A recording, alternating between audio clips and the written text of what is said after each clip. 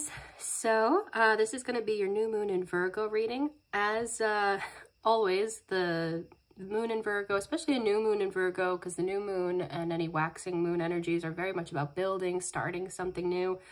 And then in a sign of Virgo, which is very detail oriented and task oriented, it can be one of those times where you just have a whole bunch of stuff going on, a lot to communicate about, as Virgo is ruled by Mercury. So there were some things going on. So this is a day late, but we're still doing this in the middle of Virgo energy. And for me, at my time, it's going to still be Virgo new moon until basically sometime tomorrow morning. And as always with these lunar readings, this is going to be for the rest of this cycle. I'm not sure if I'm going to be doing the next full moon or the one after that, but I will definitely be doing for the new moon right before Halloween, and then the lunar eclipse on the 8th for Samhain, because that's going to be lining up with astrological Samhain. We talked about that with the whole Hill of Tara thing in the last Samhain reading I did last year. But anyway, we'll just dive right in then. I did want to say, before I started, I picked out one of my black and white decks for this because I saw a really beautiful, like, striped black and white moth tonight before doing this reading. It just kind of fluttered very gently right in front of me and like landed and continued fluttering. And it was just very beautiful. And I felt kind of like a sign that I needed to use one of my black and white decks. And also, I feel like it's a sign about contrast. So somebody I can't remember if it was Chu or Ananta, somebody had told me, one of the Vedic astrologers that I've been in communication with this last year, had said that the other word for mutable signs, so that would be Sagittarius, Virgo, Gemini, Pisces, is dual signs because they hold a duality in them. They're changeable. They have a bit of a yin and yang type nature within them. And that's true, you know, to all the signs to some degree, in that they contain a little bit of their opposite. Especially, you know, the cardinal signs seem very pronounced in this because there's that masculine feminine pronounced dichotomy within the cardinal signs and the oppositions therein. But with mutable signs, there's this very it's like they synergize that opposition within them very well. So we'll see what comes up with that. I feel like this might be something having to do with contrast and maybe bringing some kind of balance to something that seemed unbalanced before. We will be heading into Libra season right after this, which is about balance. But I think that's more like a different kind of almost, you know, that's like a balance of two different people's thought processes, because Libra is an air sign, and finding compromise. Whereas with this, I feel like this is about blending in some way. Some kind of balance in the way that you would balance like a recipe. So I will just go ahead and start from there. Just see what the energies for the new moon in Virgo have for this community going forward. And we're opening up right away to the Four of Wands and the Wheel of Fortune. So that's really beautiful. And that's what I mean. Like, that's a real blending of energies right there. There's a real positive change in the tide.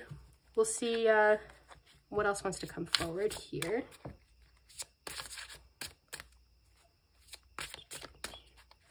It's like, and I'm going to be using the Tarot of the Crows here because I feel like that wants to come forward. Because I always kind of associate crows with Virgo.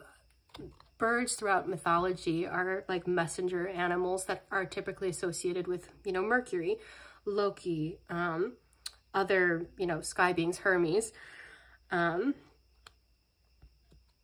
know, Osiris, Odin, and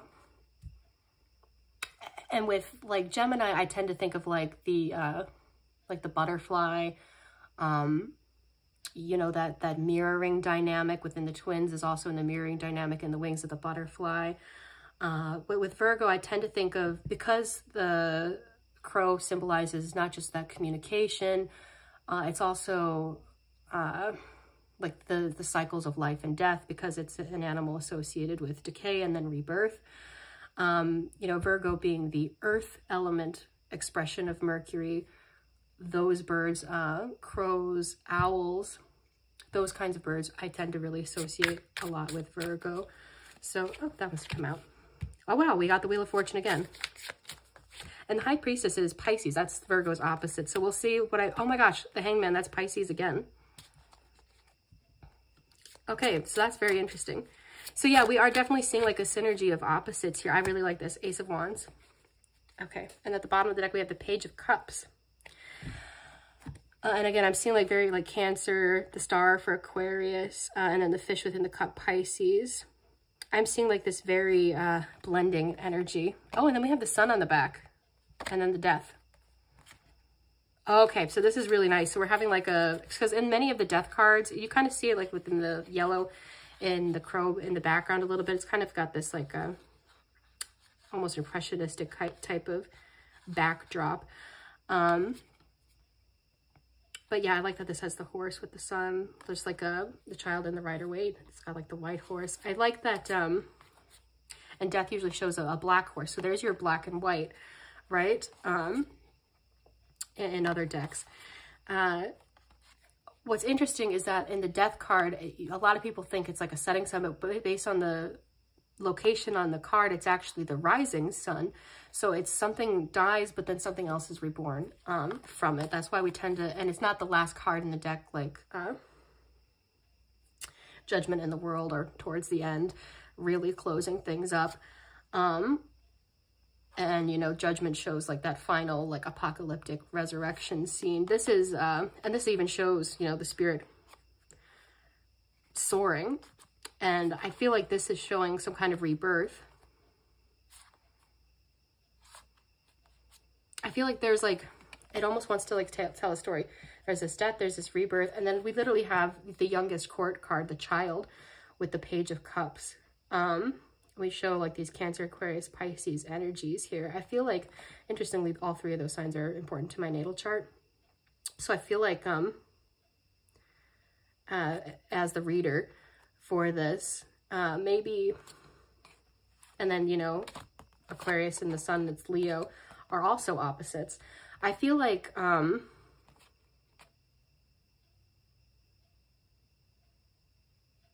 maybe I'm supposed to, what this is saying to me is I'm supposed to tap into my inner child, or a child who is important to me in my life, is significant for like something to do with that, to tap into this reading. Then we have the High Priestess. Interestingly, we're showing the pentacle here, the pentagram. And then Aquarius and Virgo are quincunx signs. That's pentagram energy as well, because that's 5th.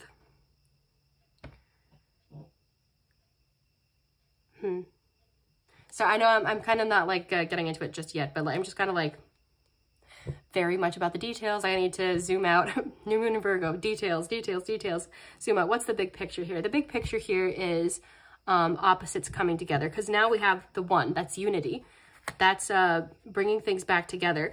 So the Hanged Man is upside down, and then the wand is upright, and the crow is upright and facing the path in front of him, right? So I feel like this is, you know, and then we have, you know, Scorpion here, the Scorpio, the whole, and then we have Leo and Aquarius here as well. And then we have Taurus. So those are your oppositions, the fixed oppositions. We have Death. That's very Saturnine as well as Plutonian energy. So there's your Capricorn, Cancer energy, since we had the crab here. All the oppositions are showing up in this. All of the oppositions are showing up in this, interestingly, in some way, through some kind of symbolism.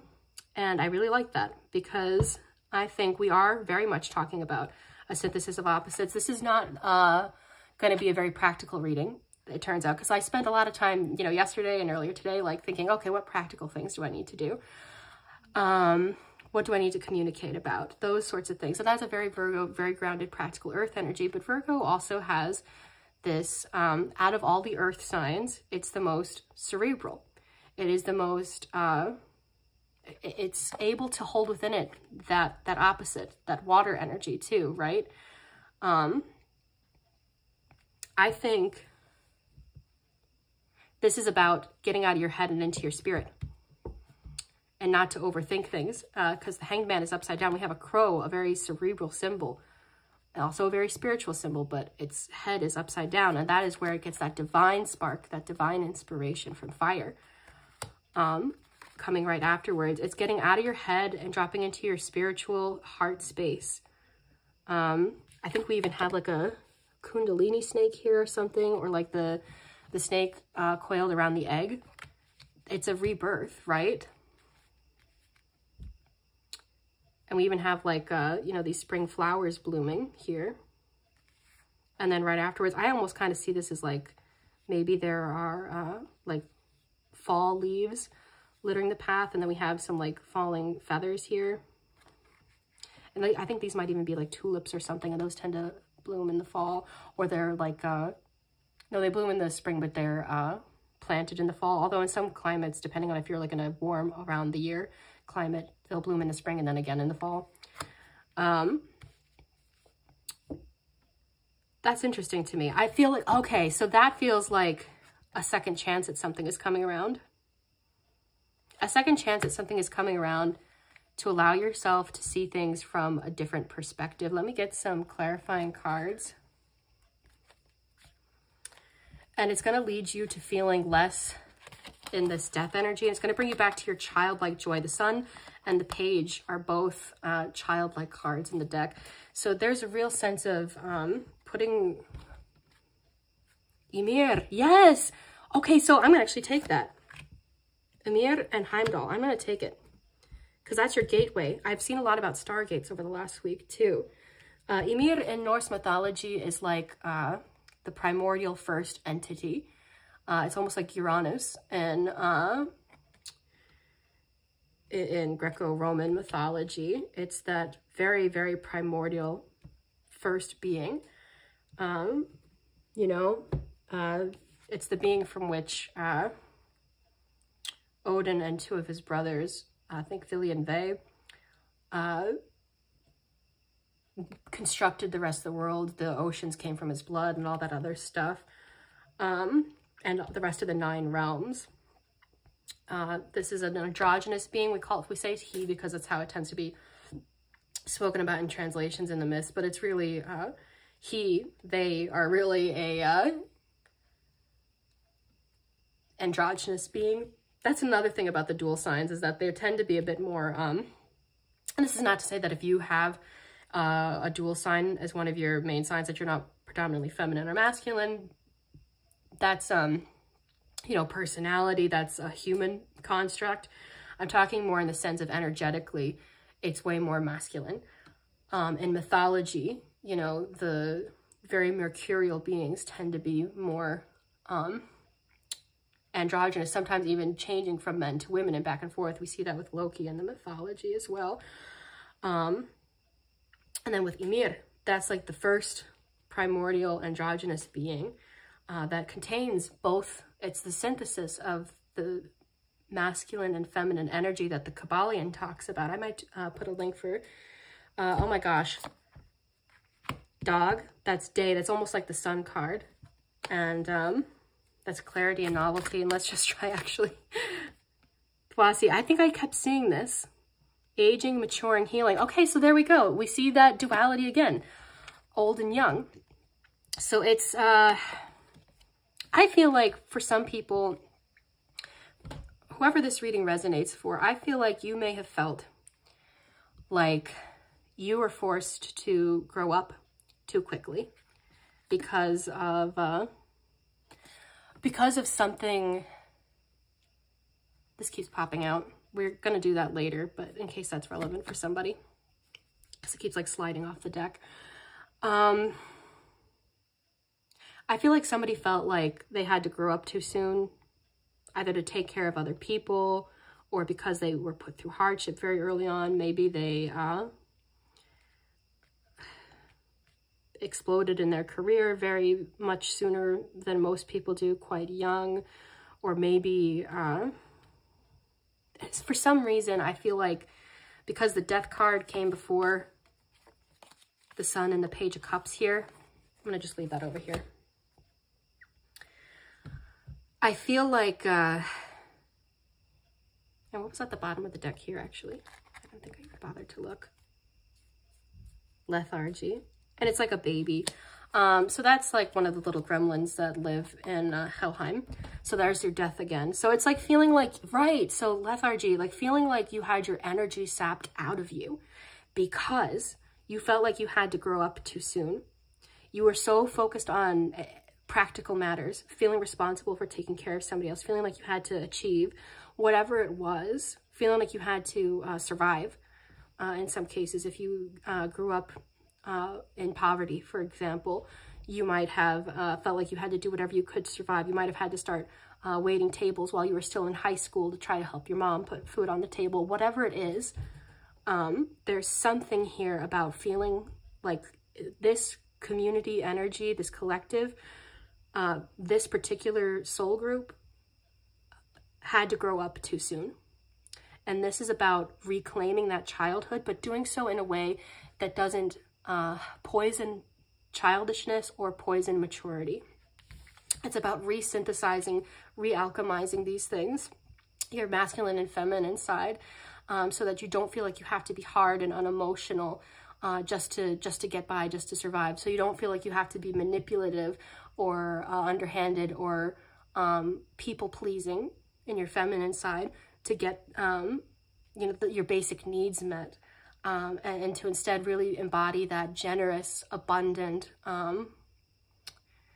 inspirational energy of the feminine, and that stable, grounded, expansive, wise,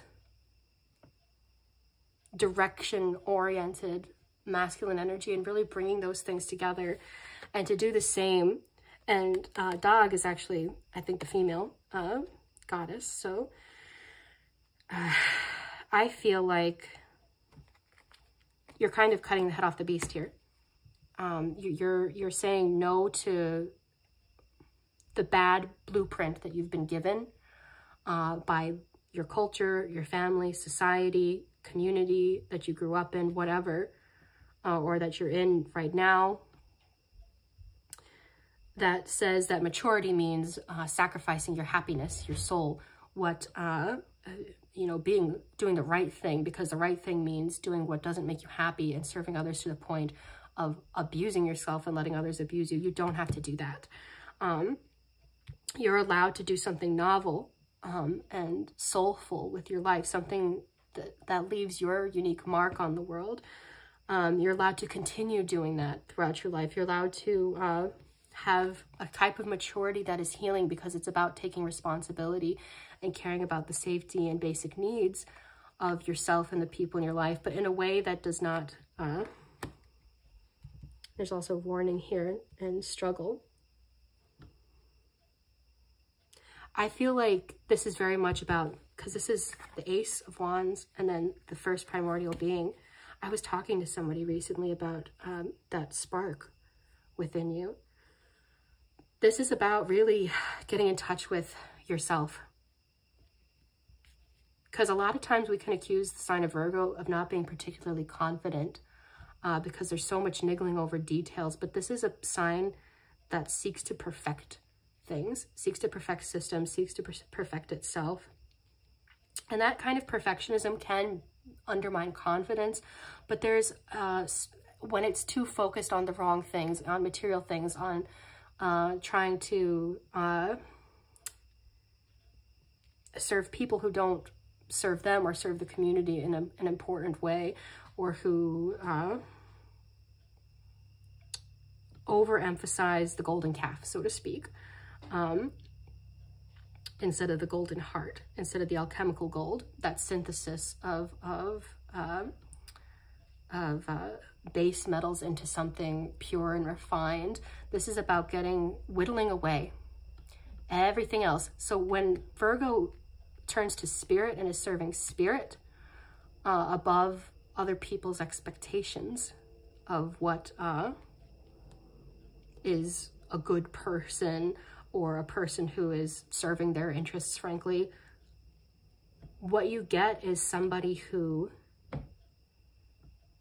if they can tap into that spiritual Piscean energy and synthesize that with that Virgo ability to really hone in and zero in on the details, you get a person who's able to really whittle away all the layers of BS and nonsense that have really been pushed onto them and onto other people. You get that Chiron healer. You get that energy of somebody who knows how to see so clearly where their path is, what gateway they need to go through, what doors they need to open, what they need to do with their life. You get somebody who's able to really see what's important and remove all the layers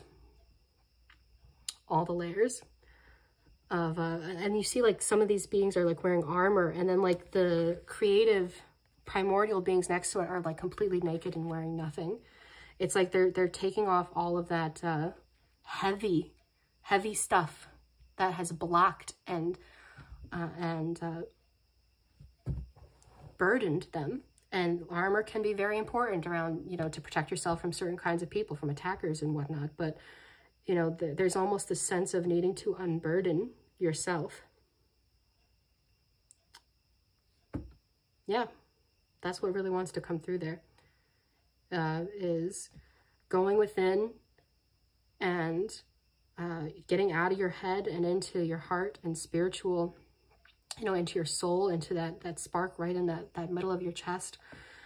That energy to really heal the dualities within you, the inner child, the inner parent, the inner critic, all the little detailed individual one by one personas and even archetypes, as Jung would say, that we take on. I think that's what's going on here. And I honestly, and I saw Gewo earlier.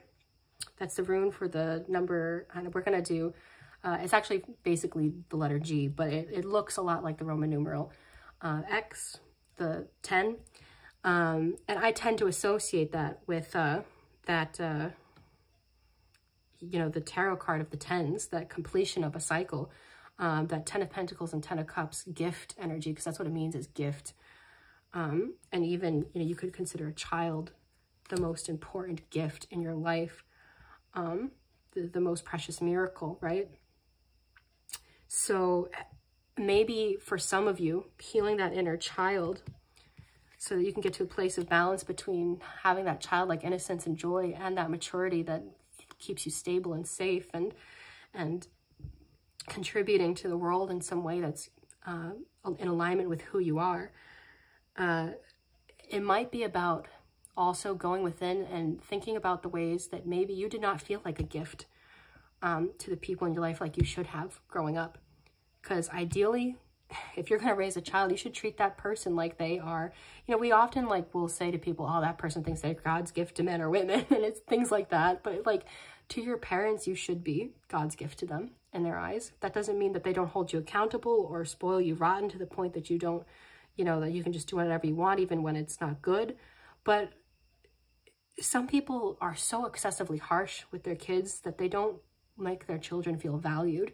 And I think for this collective, there's a real need to go within and see, how did you not feel precious and adored the way you should have been, the way you deserved to be when you were nothing but an innocent child, you know? And how can you really cultivate that sense of, I am a precious child of God, of Holy Spirit in your life? Because you might not feel like you were treated that way by people, because people can suck sometimes, you know, when they haven't done their healing. Yeah, in what ways can you really get in touch with how you are a precious child of God, right? That there is nothing that you could do, no mistake you can make in your life that makes you not worthy of that love, of that feeling of preciousness. Like, you know, in most religions and spiritualities, even when there's not a dichotomous Zoroastrian type battle, there is usually some kind of battle over the soul in some way, right? The soul is considered precious in some way. Even in Buddhism, where there's no, you know, battle, the idea is that you drop away from the material world to some degree, because that communion with spirit is what is precious, right? It is what is bliss. It is what is nirvana. And in a whole lot of other religions in the world, what is precious is your soul. You know, Odin has a whole hall full of slain warriors and heroes. You know, the soul is the most precious, right? But they collect gold and stuff, but they trade that away. The thing that they went to war over is who was going to take, you know, the souls to their hall of the dead, you know, that. And if you read the Havamal, the Lokasena, the Volspa, you'll see that that is the case. That the internal being, the honor of a person, their memory, that spark is what is most precious, more than anything else. Like the golden light of day, it is the most precious thing. So how can you get in touch with that preciousness inside of yourself? You know, because there's no thing on this planet that should be considered more precious than the souls of people. And, you know, some people, you know, they're not particularly spiritual, or they don't, you know, that's too much for them. You know, this is probably not the channel for you then, because I'm a tarot reader. Spiritual things is what I do. So I think that that is what should be taken away here, is that, you know, where is the synthesis of all of these opposites, these dualities, the different fractured parts of you? It's that you are a whole, single, integrated, synthesized being who contains multitudes. You contain all of these things within you. And yes, you have your own unique flavor of how this is expressed within you as your own unique soul, but you are ultimately that divine spark. You don't have to fracture these parts of yourself. They can be a whole. And I think that that is what the task is with this new moon in Virgo. It's identifying all those things so that they can be well synthesized, and then tapping into that oppositional Piscean energy to actually synthesize it, to actually blend it, to actually take away the barriers between each of those individually recognized things and put it together well, like a well-baked cake. I think this is the second time I've done a cake analogy here. So we're gonna do some of the hexagon cards again, and we're opening up to Serenity, Heart. Here we go. And Autumn, Harvest, Clear. Yeah, stripping away all the stuff. I kind of, yeah, I'm not even going to bother to try to shuffle it that way. Oh, okay. These are hard to shuffle. Okay, that's wanting to come out. Abdication of responsibility. I think we've had that in a previous reading before. I don't remember which one. It's been a while. But I know we had that for one of the public readings before. Water, emotion. There we go. And plant, physical support. Okay, so that's what I'm talking about. And South Middle again. So, and we were at the new moon, so we have the full moon manifest those opposites. I think we are seeing, so we are, again, in that autumn Virgo season, and I was talking about how there's like a stripping away of anything, you know, like sifting, you know, the chaff from the wheat. Virgo, being very detail-oriented, can do that very well. And then we got the serenity of the heart and water emotion, so that Piscean energy that I was talking about. Abdication of responsibility, physical support, South Middle, manifest. I think because we have this turning upside down energy with this about the sun, and we have that like childlike innocence coming through, I think this is not so much, I think this is about reconsidering what is a responsibility. What are you actually responsible for? Because I think a lot of people, if you grew up in that environment where you did not feel treasured, it can be very easy to get stuck into cycles where you feel like you have to be responsible for things that are not your responsibility, like the way other people feel about you doing what makes you happy instead of just serving them all the time. And genuinely happy. I don't mean that in a frivolous way where you should just do things that are temporary enjoyment that hurt other people. But what I do mean is if something makes you truly, deeply happy, you can't stop thinking about it, you want to keep going back to this thing because it brings you a deep sense of soul-felt joy, then that is something you should really pursue, even if other people don't understand it or don't like it, or they're like, oh, this isn't convenient for me, we had this agreement. And it's like, well, how important is that agreement to them on a soul deep level? And how important is it to you to go after the things you want? Because your first responsibility is to your soul. That is your top responsibility. And I don't mean that in a way of like, oh, if you don't obey others, you're going to be horribly, horribly punished. You need to get rid of that thought process. Because the only thing that you need to obey is your soul and the divine. And your conscience, right? That's what you obey. That's not, you know, we terrorize people in our culture to some extent into thinking that if they don't obey certain power dynamics or authority figures, that they're a bad, terrible person. If they don't follow certain taboos, like, for example, we are in an age now where we can finally talk about how, you know, for the longest time we would shame gay people and transgender people for not being obedient to the cultural norms and not being a good enough son or daughter because they didn't fulfill those expectations of what their gender should be.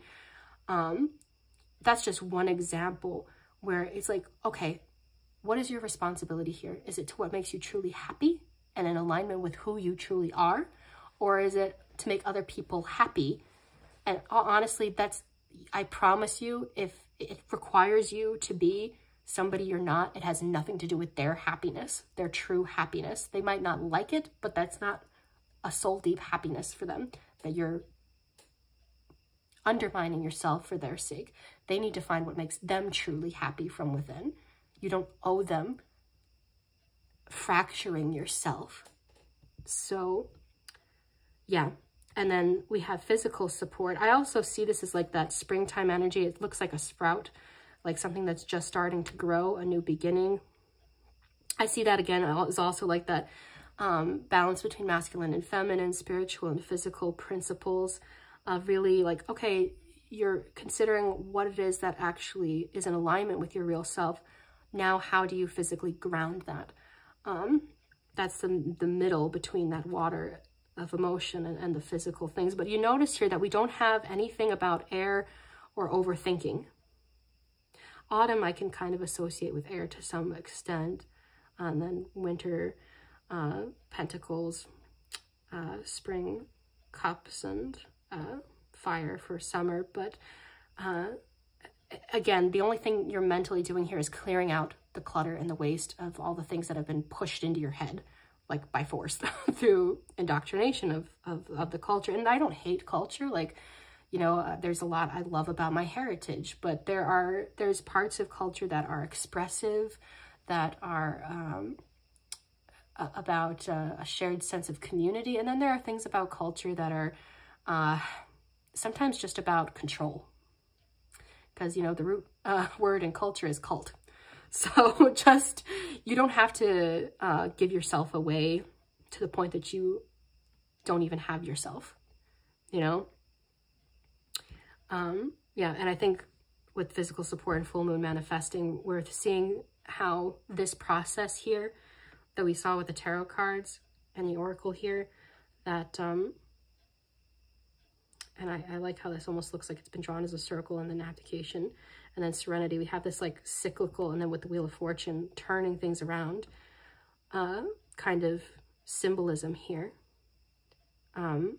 It's not about abdicating your true responsibilities. Yes, you have a responsibility to do what is morally upstanding and right. You see somebody being harmed, you say something, you do something, you try to help if you can. You know, if you see somebody struggling, you give them something to help them out if you can. You know, you tap into what your conscience tells you is the right thing to do, but you don't allow yourself to be suppressed or oppressed in any way. I think that is what's turning around here. And this almost looks like a key to me, honestly. It has like a bit of an Aries type symbol to it, and like the Venus symbol, but also like a key. And I see that as like, again, a bit of like a synthesis. It's like you're opening up a gateway. You're opening up a new door for you.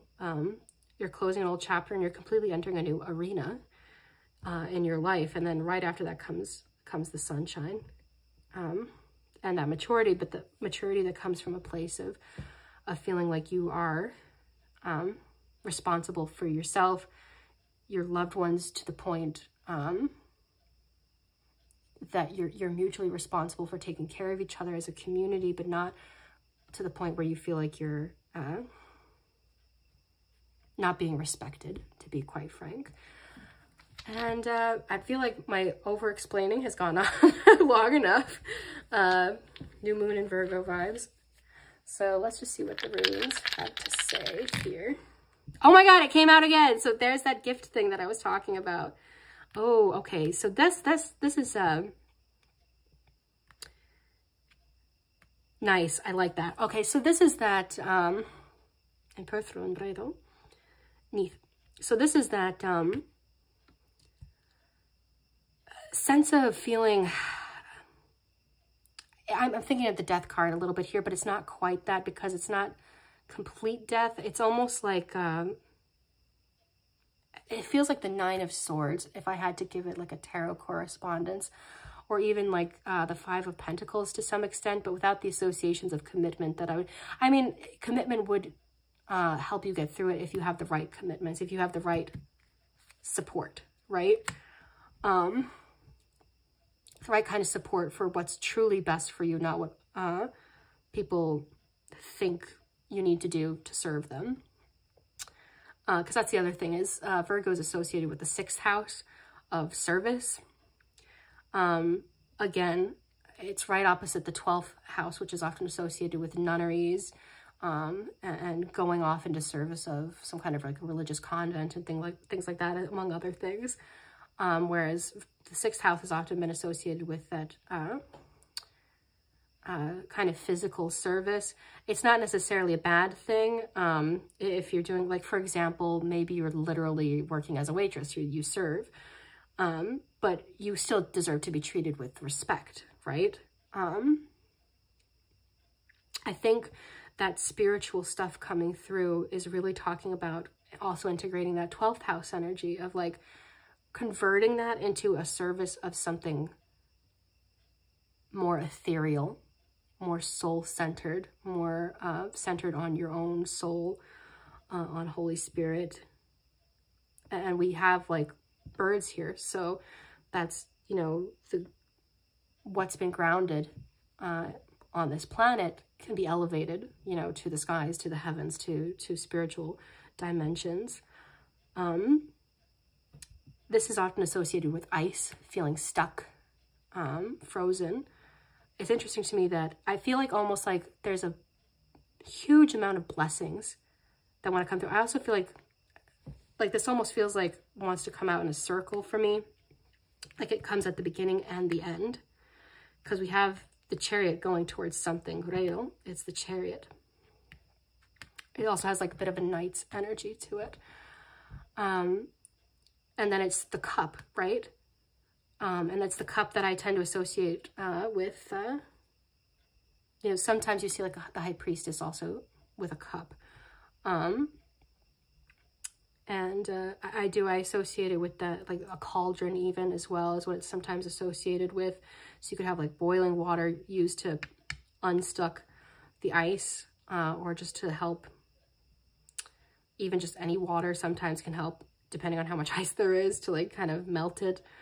I feel like this is saying that whatever blessings, abundance, gift is coming your way, the gift of yourself, your own soul, the expression of that internal joy, that divine spark, it's like you have to move through that feeling of stuckness, that 9 of Swords energy, that feeling of anxiety, feeling stuck in a situation, into whatever this cup is, and then with the Chariot, it's like you're coming out of that. I almost want to see, what deck do I want to use for this? I want to see, actually, you know what, we'll use the Moonology to clarify on what the, wow, I opened up to full moon in Scorpio. It's time to release negativity.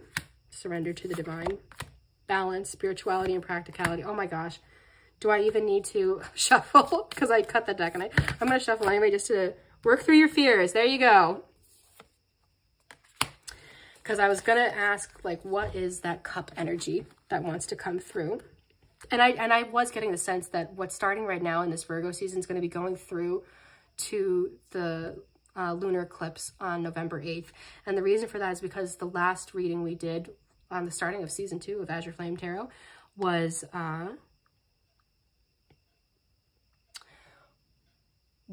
this very progressive energy from like these different phases of the moon, and then I think it ended on the a lunar eclipse.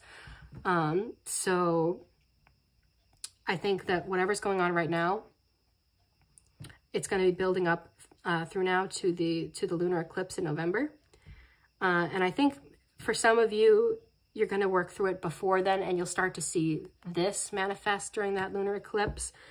But I think the cup that's going to help break up some of that ice, some of that feeling of stuckness, is working through your fears and releasing negativity. Again, we have the new and full moon, those opposites synthesizing together and surrendering to the divine and balancing spirituality and practicality. Because I think for a lot of people with the new moon in Virgo, you might be tempting to focus a lot on the practical, the earth. This is asking you to bring that water into the equation. It's asking you to bring that spiritual connection to your own soul and what your soul is calling you to do. Big thing. Don't confuse what your soul is calling you to do, because we're raised in a culture, and I have a lot of love for Christ. I was raised Christian. I still identify with Christianity. So this isn't a knock on the Abrahamic religions, but the way that Abrahamic religions are taught in a lot of denominations and by a lot of people is this very heavy-handed, guilt-tripping way that tells you that that voice in your head that is other people's voices admonishing you is, oh, your soul, that's your soul. It's not. That fearful, hateful, guilt-tripping nonsense is not your soul telling you to act right. You'll know when you're treating somebody badly because you'll see the pain and suffering, genuine, deep pain and suffering, not just disappointment that something didn't go the way somebody wanted, but truly heart-rending disappointment on a deeper level that feels like I am not in alignment with my life's purpose. You know, that don't allow yourself to be guilt-tripped. Allow yourself to surrender to the divine. Get out of your head. Get out of your head. Get out of the voices in your head of other people who have told you what is right and wrong for you, and really check in with your soul and the divine about what is actually right for you. That can take some real work. It takes effort to learn to listen to that part of you when it has been told to shut up your whole life. But a lot of people need to do that for themselves. A lot of people need to do that for themselves. Work through that fear and guilt. Scorpio is also about power dynamics, that controllingness. That's what I'm talking about. You need to release those controlling voices in your head of people who told you what you should be instead of what you really deeply intuitively felt that you wanted to be. It's time to release that negativity, that toxic voice that's not yours and it's not the divine's. Your soul will lead you to what you want, not through fear and punishment, but through joy. And if your soul is feeling pain, it's not going to be because of somebody else's admonishment. It's going to be because of something you know you didn't do in alignment with what's right to you, what's right for you, what's right on a cosmic level in terms of, you know, the basic, you know, thou shalt not kill, thou shalt not. There's some truth to that, right? There are some basic, you know, things that nobody should do to anybody. You'll know if you did not act in a justifiable way. But there's always forgiveness and the ability, at least on a cosmic level, on a divine level, forgiveness and the ability to turn that around and get into alignment with your life. You know, don't listen to guilt tripping, listen to your true voice. and follow what makes you truly happy is what I think is going on here. Follow what makes you truly joyful with all this daylight, sunshine imagery. Follow what makes you feel almost dreamy again, you know, but like in a grounded way, in a way where your dream isn't just this daydream that you use to escape the toxic stuff that you're needing to release, that toxic environment, but rather in a way where it's like you build that that Four of Wands we saw when we cut the deck at the beginning. Four is you know, wands are passionate, but the four is still that structure. It's stable. 4 legs, 4 walls, nature's stable number, right? 4 limbs. It's about grounding that dream. It's about grounding that joy into your environment, I think, frankly, into your immediate environment in your life. Alrighty, guys, I think that is your reading for the day. I know that was a bit long. It was just for the moon and not a whole bunch of other events, but I felt like there was a need for a lot of extrapolation there, a lot of unpacking. And I guess that should be expected with a new moon in Virgo. I love you guys so much, and I hope you're having a beautiful rest of your Virgo season.